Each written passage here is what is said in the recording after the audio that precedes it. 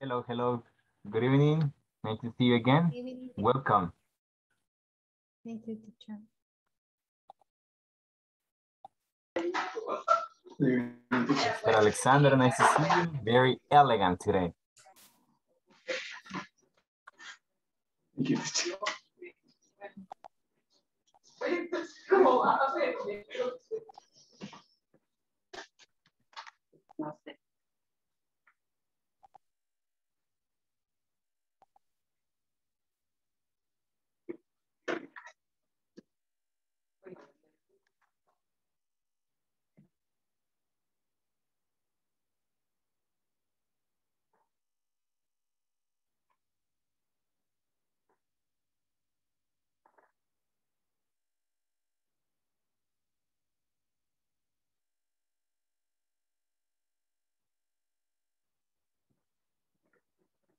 Here we are.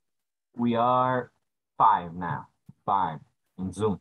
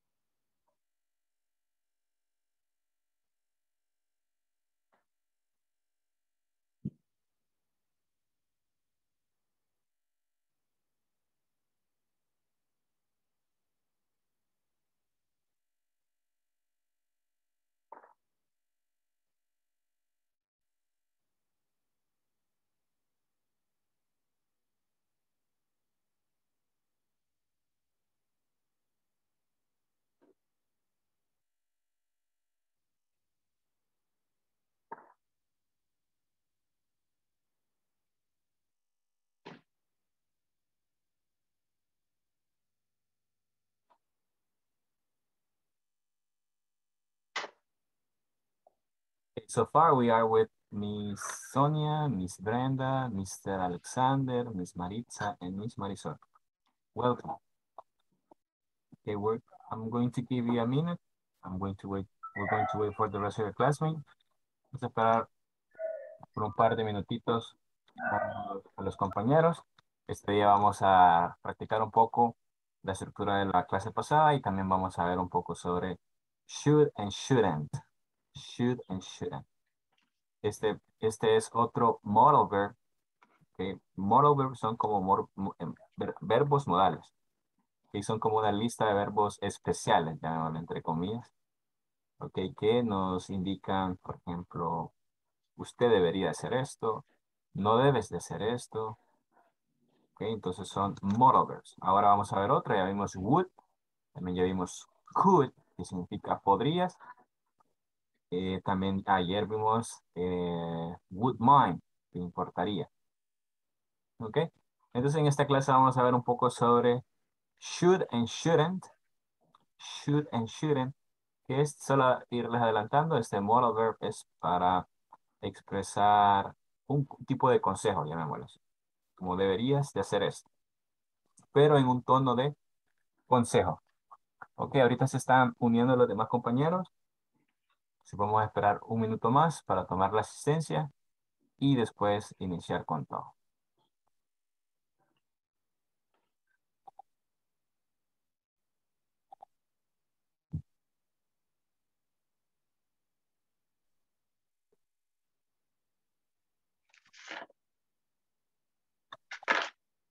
Okay, so far we are 11. 11.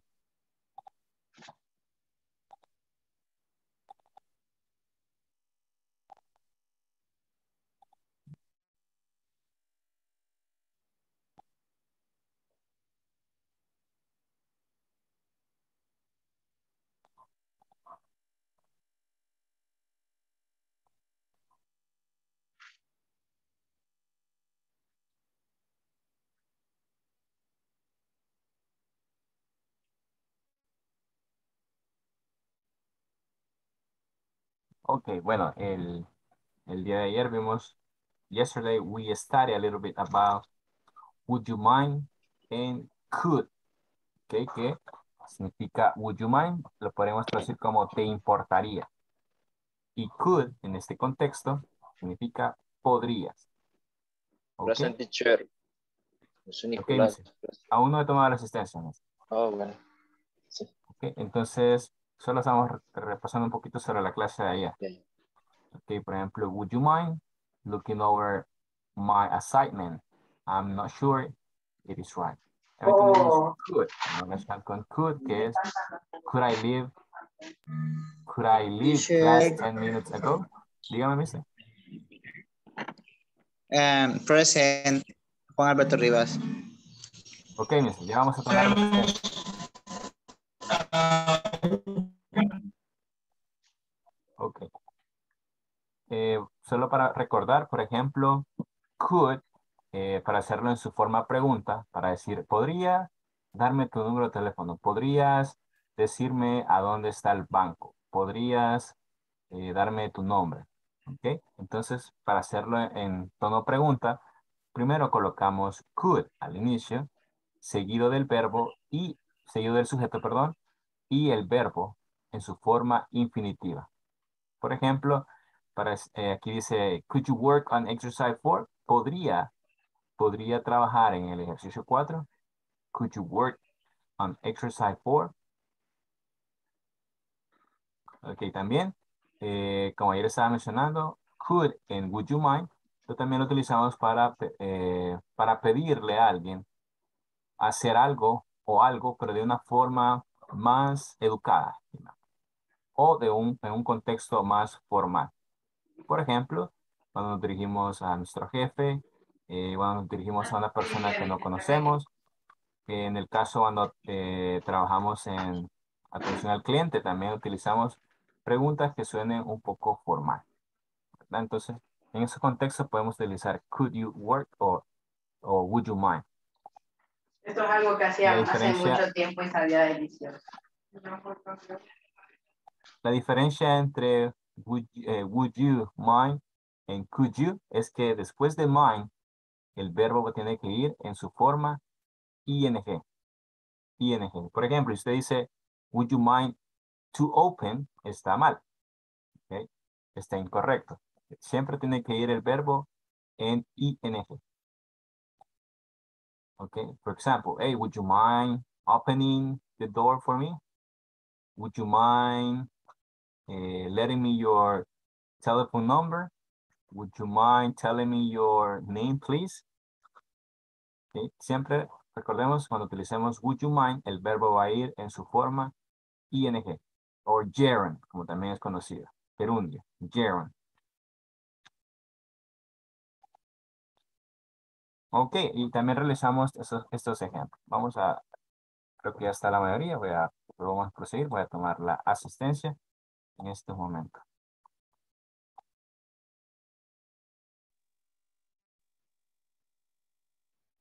Es martes 21. Ok, vamos a iniciar. Mr. Alexander Aaron. Present, teacher. Thank you, Mr. Miss Brenda Alicet. Present. Carlos Alberto.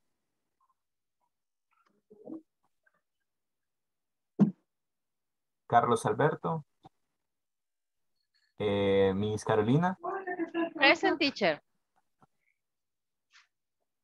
José Cruz Amaya. José Cruz Amaya. Elvin Alexander. Present, teacher. Thank you, Mr. Ever Giovanni. Heidi Marisol. Present. José Nicolás. Present teacher. Thank you, Mr. Juan Alberto Rivas. Juan Ricardo Alvarenga Alas. Present, teacher. Thank you, Mr.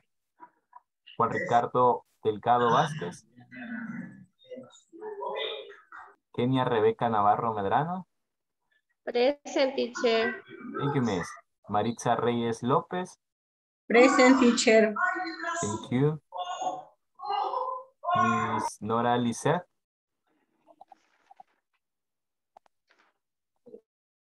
Miss Nora Lisette.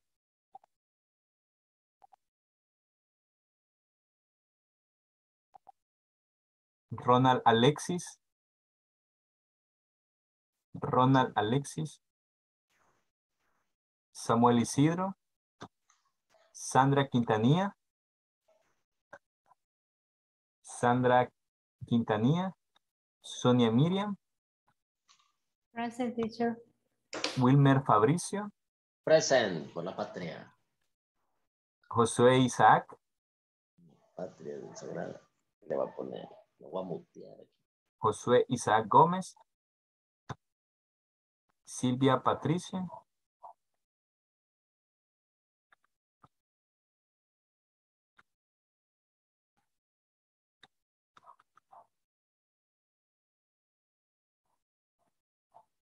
Silvia Patricia. Ok, muy bien.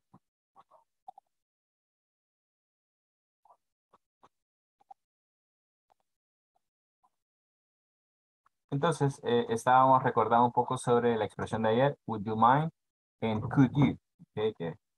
Entonces, dijimos que cuando utilizamos would you mind, el verbo después de mind tiene que ir en ing o gerund, como es conocido. Y cuando utilizamos could you, el verbo va en infinitivo, significa que es sin conjugación. Y dice, realizamos ese ejercicio, you are talking to your boss. You want a coworker to help you. You want your children to clean up their rooms. You want your wife or your husband to help you cook dinner. Ok. Utilizando would you mind. Miss Brenda, choose one of those. Escoja uno y me ayuda. Okay. Would you mind talking to your boss? Okay, would you mind talking to your boss? Excellent. How about Miss Sonia, please? Choose one of those and create a sentence using would you mind, please. Would you mind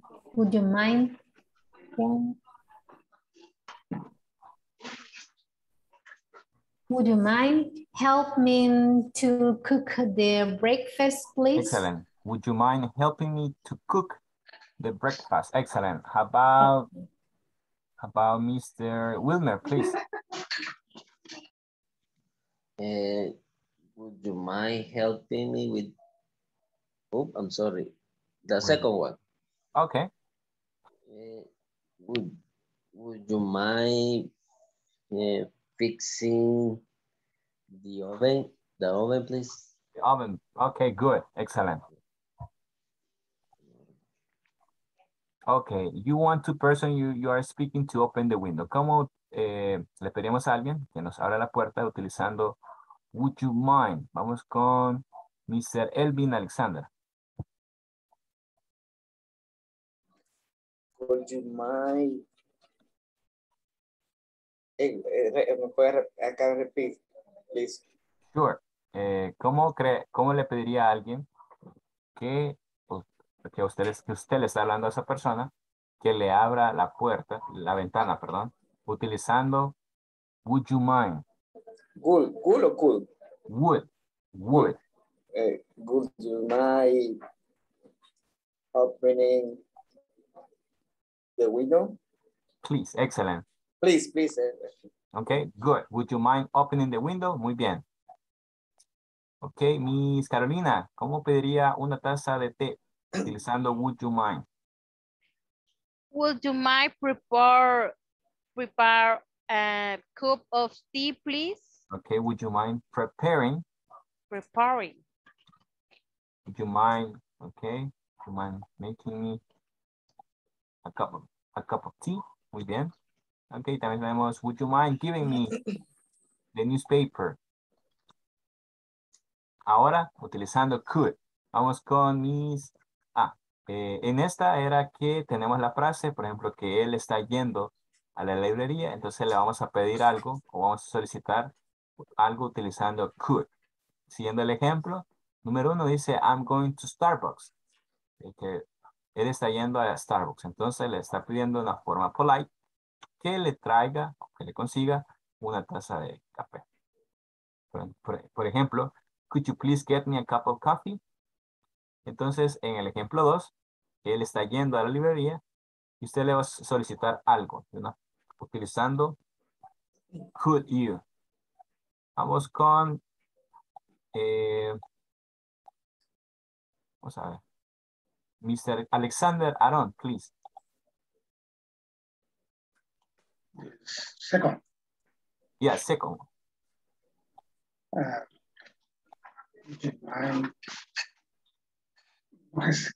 Could you please get me the pencils?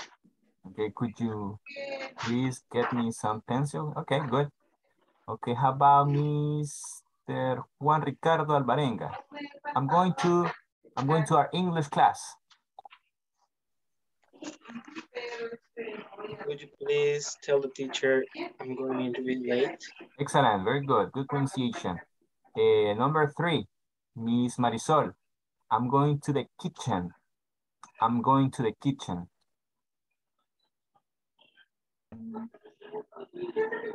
Could you please tomato? Could you please get some tomato? Get tomato. Muy bien. La última, vamos con Mr. Juan Alberto Rivas. I'm going to London.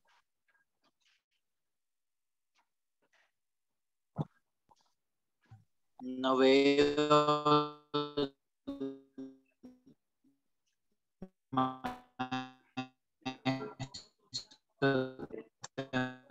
Tengo problemas con el internet. La pantalla. Okay. Hola. Okay, mister. Vamos con Mr. José Nicolás. I'm going to London. Oye, permítame, profe.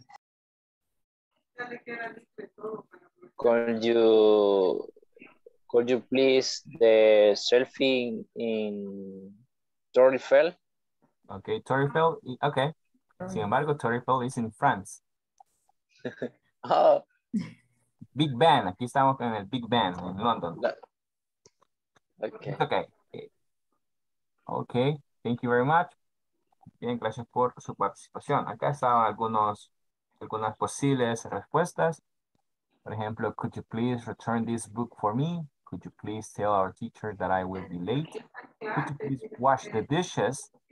Could you please buy some fish and chips for me?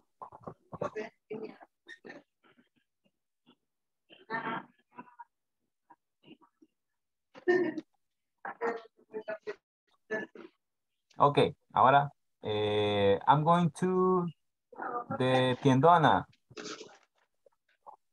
Number 1, the vegetable market. ¿Qué solicitarían de ahí? Pueden utilizar could you or would you mind. Number 1, number 6. Could you please bring me some fresh vegetables? Excellent. Could you please get some fresh vegetable? Muy bien. Ok, vamos con Miss Kenya, please. I'm going to McDonald's. Okay. Could you get me one hamburger? Excellent. Could you please get me a hamburger or a hamburger? Okay. Whoppers son en McDonald's o en Burger King? ¿Perdón? Burger King. Burger King, ¿verdad? Entonces, ¿qué son en McDonald's? Se me ha olvidado ahorita. McMuffin. Muffin, ok. ¿Cómo es que le llaman a la hamburguesa? Bueno, se me ha ido ahorita la idea. Bueno, McDonald's. I'm going to McDonald's. Miss Kenya said, hey, could you please get me some hamburgers? Okay, Miss, yeah, I'm going to the pet shop. Miss Maritza Reyes, I'm going to the pet shop. Va a ir a la tienda donde venden cosas o accesorios para las mascotas. ¿Cuál sería? La número 9, Miss. 9. I'm going to pet shop. Could you please buy me a dog? Okay, could you please buy a dog for me? Excellent. A Canelo, excellent, good job. All right, we have number 10. I'm going to home. I'm going to home. Mr. Nicholas, I'm going to home. Could you please take care the new paper? Okay, good, excellent, mister.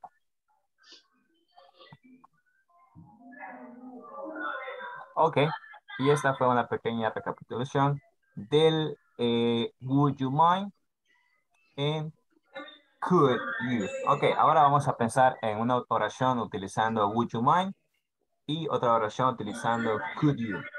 ¿Sabes? Ustedes la van a crear. Ok. Vamos a darles 2 minutos para que piensen en 2 oraciones. Una utilizando would you mind y la otra utilizando could you. Teacher, Edgar está ahorita en el trabajo. ¿Perdón? Edgar José Cruz está en el trabajo ahorita. Ok, mister, thank you. Una operación ahorita.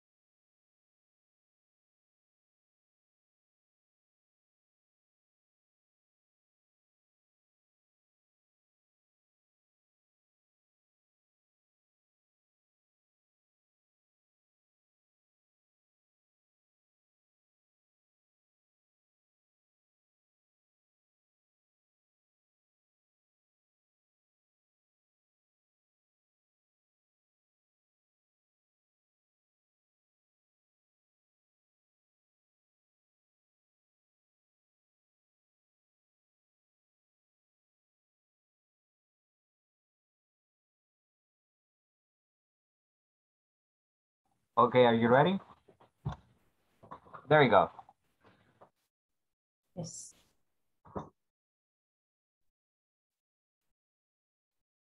Okay, Mr. Elvin Alexander. Yes, teacher. Okay, your two sentences. One. Could you please help me homework? Okay. Would you mind paying the bills? Paying, okay, paying the bills. Would you mind paying the bills? The bills. Excellent. Okay, vamos a ver.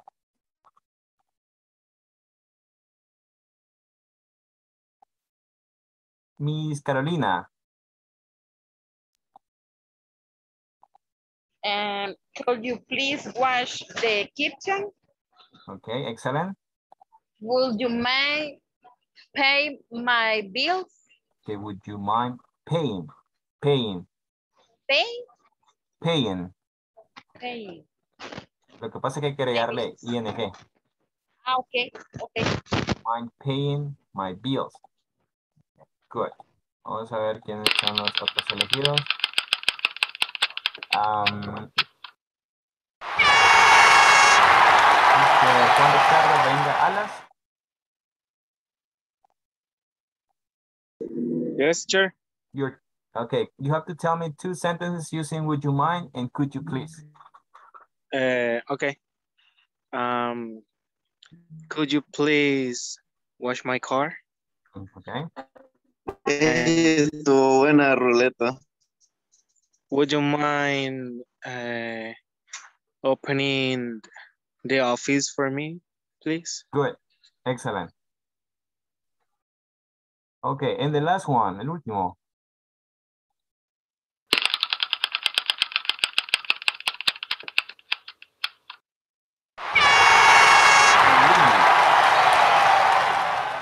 Listo, no gano. Would you mind giving me your phone number? Okay, would you mind giving me? Excellent. And could you? Could you please tell me what time is it? Excellent. Oh, no. Excellent. Very good. Vamos a... La audiencia quiere uno más, así que vamos a dar el de vendaje. Okay.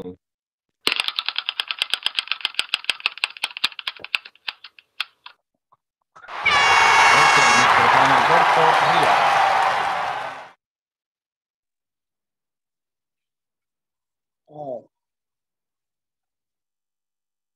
Dígame. Una oración utilizando would you mind y la otra could you. Okay. Would you mind check the temperature? Would you mind checking? Would you mind checking?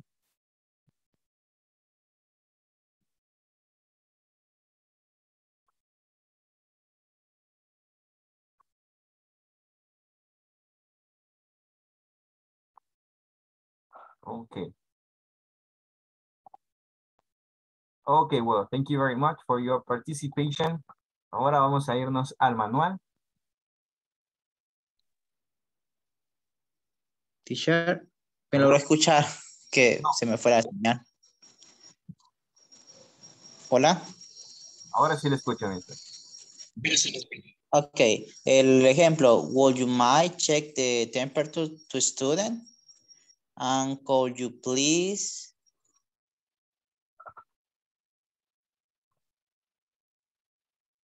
Could you please?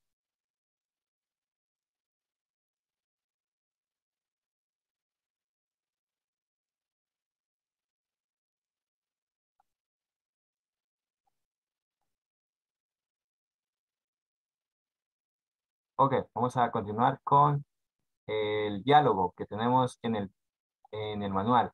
Que lo pueden encontrar en la página 31, page 31.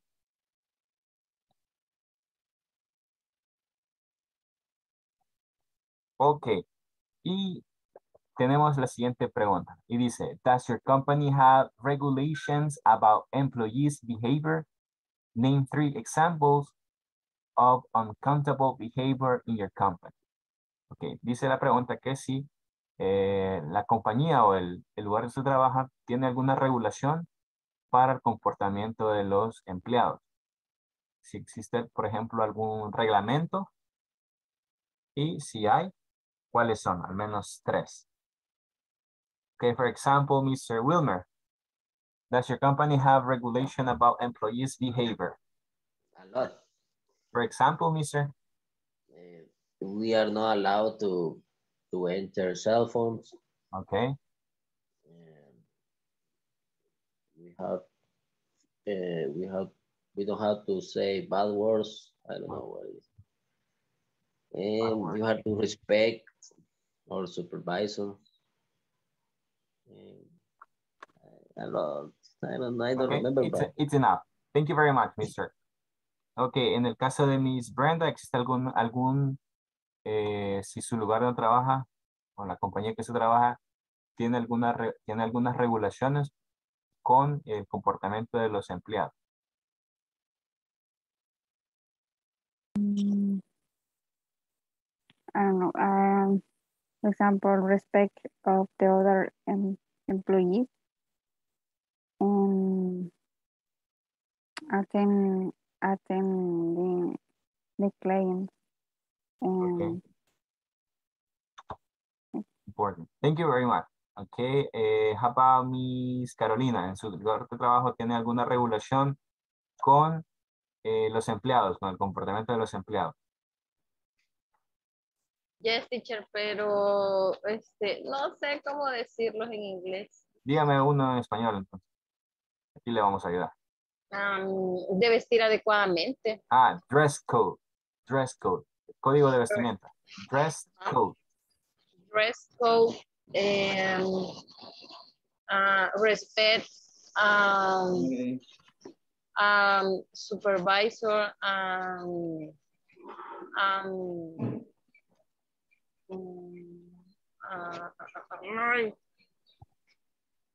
Al jefe. The boss. The boss. The boss. Okay, good.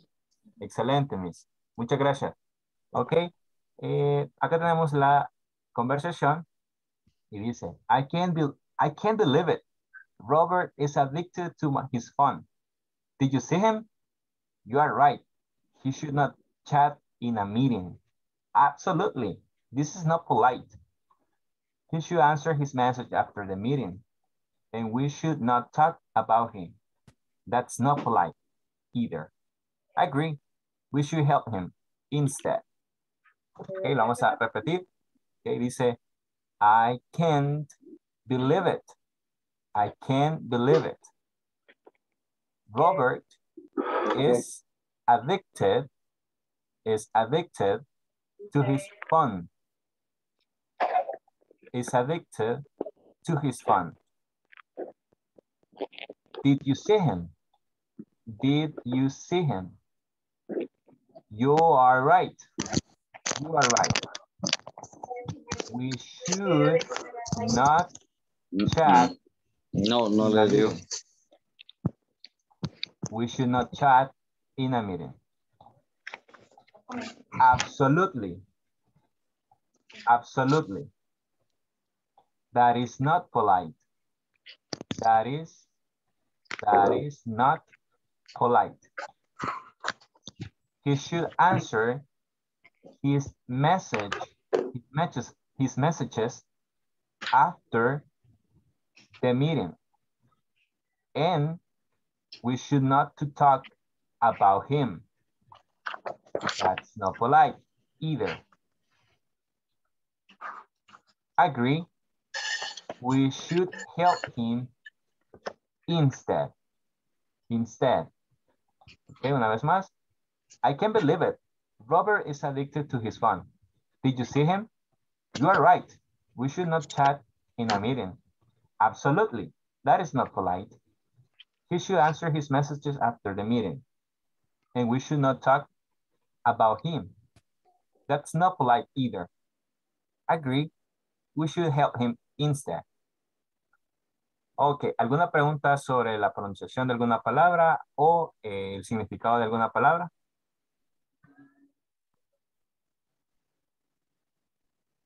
What is the meaning in polite? Polite. Polite. Con gusto, Miss. Ok, polite es como educado. Educado.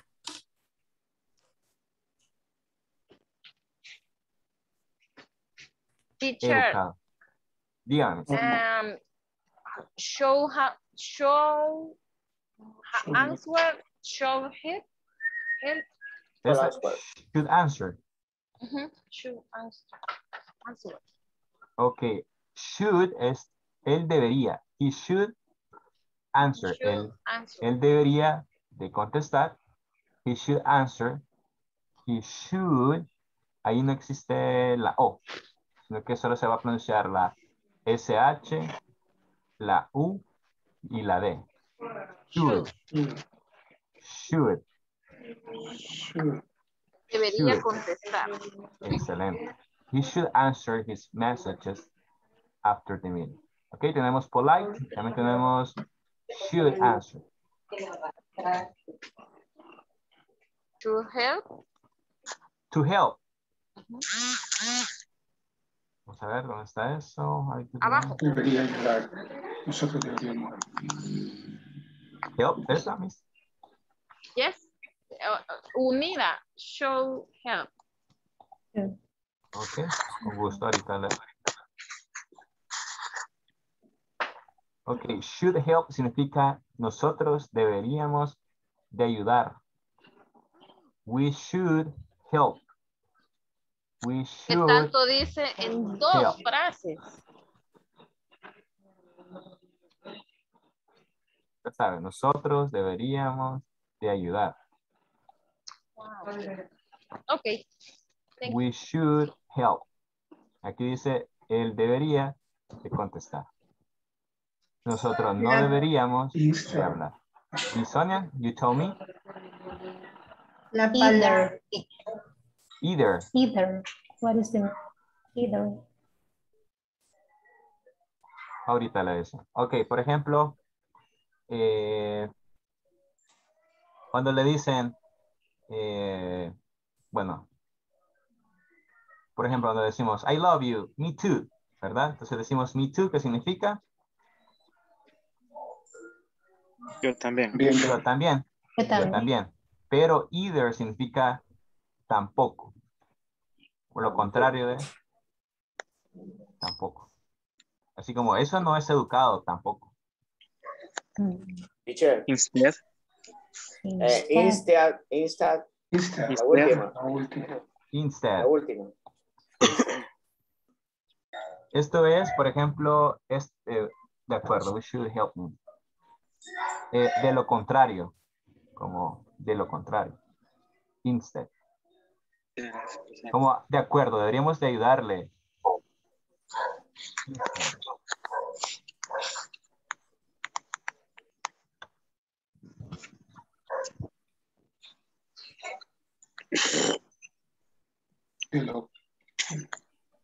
De lo contrario, dice que significa instead. Instead. Y, bueno, entonces toda la frase, ¿cómo se podría decir en español? Podría ser. Toda la frase, de acuerdo, deberíamos de ayudarle en vez, por ejemplo. O en lugar. Creo que hay que primero, por ejemplo, es que es muy difícil tratar de encontrar la traducción. Así literal. Literal. Pero cuando utilizamos esto al final significa que, por ejemplo, en vez de criticarlo, deberíamos de ayudarlo. Ajá, correcto. En su lugar. En lugar de, exacto. En lugar de hablar de él. Exacto, pero en español utilizamos esa palabra al inicio, ¿verdad? En vez de o en lugar de criticarle, deberíamos de ayudar. Pero esa palabra simplemente va al final, entonces al traducirlo suena extraño. Solo que cuando usted lo lea en inglés, que al final es que en vez de criticarle, deberíamos de ayudar.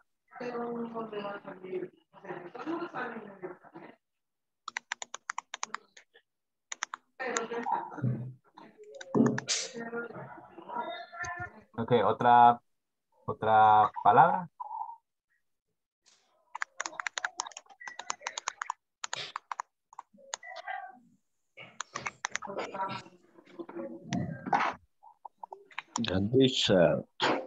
Behavior.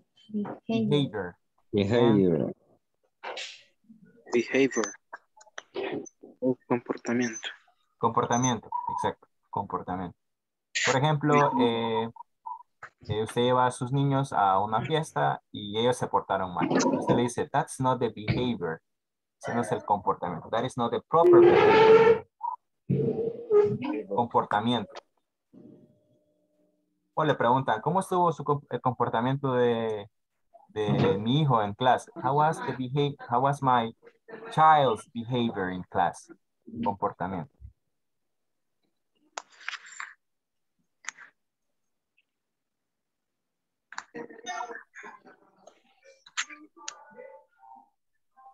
Ok, vamos a practicar. Mister, dígame.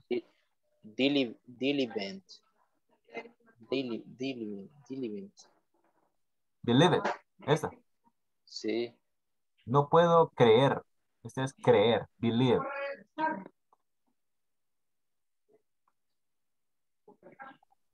Believe. Creer.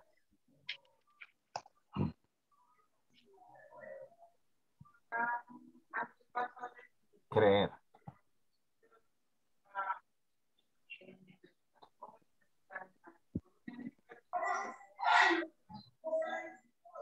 Y la frase completa es I can't believe it. No puedo creerlo.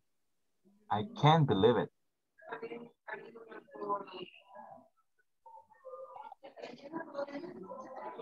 Okay, well, we're going to practice the conversation with our classmates. There we go.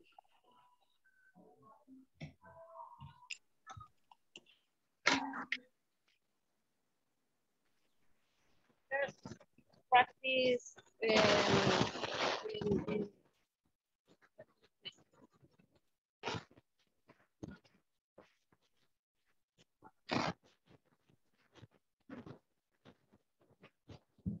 Teacher. Dígame, Miss. Vamos a practicar la conversación. Sí, Miss. Ok, thank you.